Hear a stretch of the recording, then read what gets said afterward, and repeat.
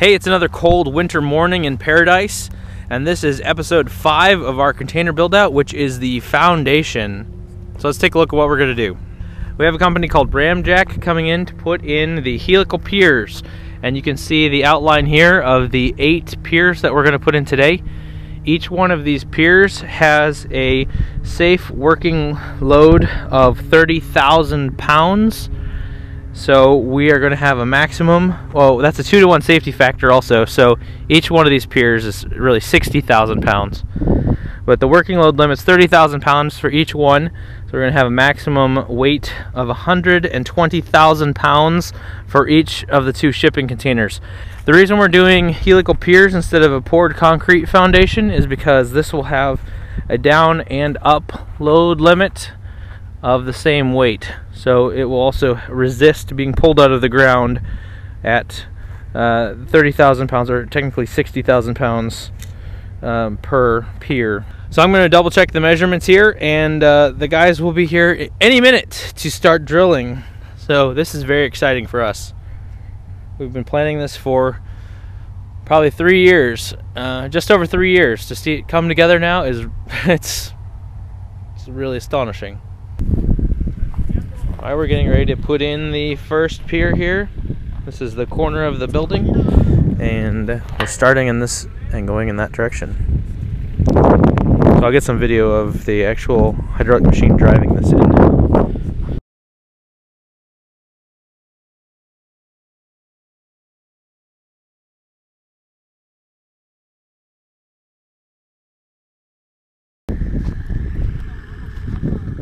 We got 4 of them done. They're working on the 5th one. We just double checked square. These are all straight in line like they're supposed to be.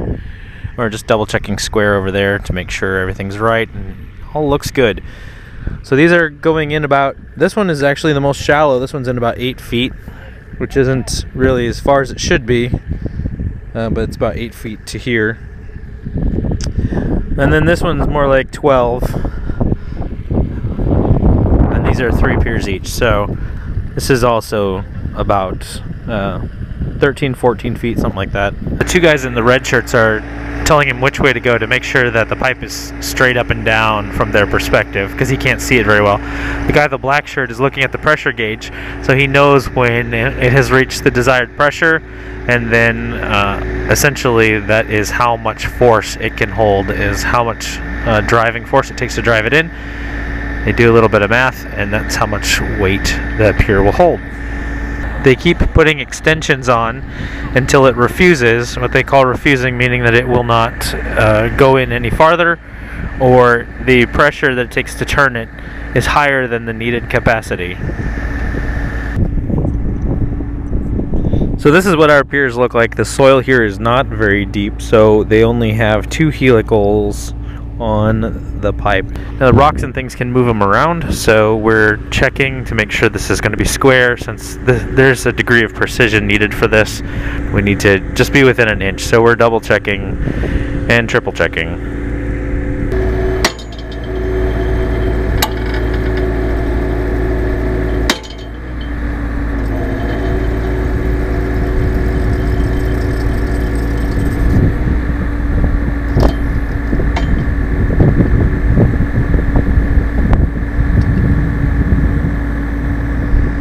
Alright, this is number 8.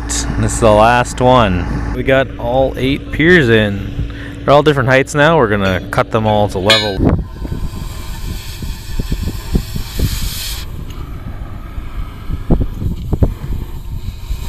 Alright, this is with all 8 piers done and leveled. You can see there's quite a bit of a slope off. These are all leveled with the caps, and that's about 1.5 to 2 feet higher than the closest to the ground corner, which would be this one. I was going to say the highest corner, but they're all level, so none of them are higher than the others. Well, I've got a lot to do and it's starting to get late, so I am going to stop it here. Thanks for watching. I hope you enjoy this. If you do, a thumbs up or like is appreciated, or subscribe to our channel. We put out a new video every Friday.